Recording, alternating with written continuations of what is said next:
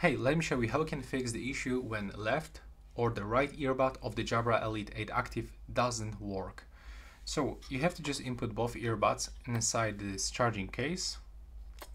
Now just remember to get at least orange indicator on your case, so it means that the battery level is on the medium. And now just take a look closely. We have to click and hold here and here together for around 10 seconds until this indicator inside starts blinking purple for like 2 seconds.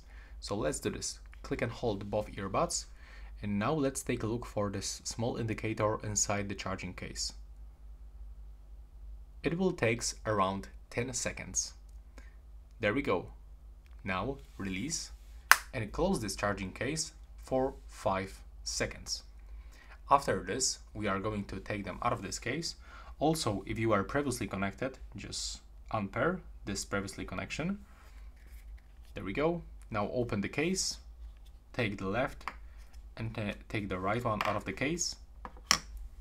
And now let's turn off and turn on the Bluetooth one more time.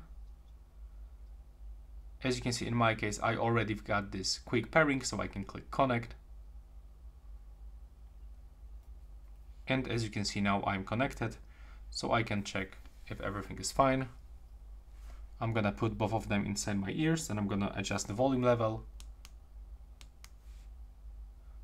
Let's change some sound settings, system one. Okay, right now I can hear on the left and the right one the system adjustment. So this is it for this video. Right now, please subscribe and see you in the next one.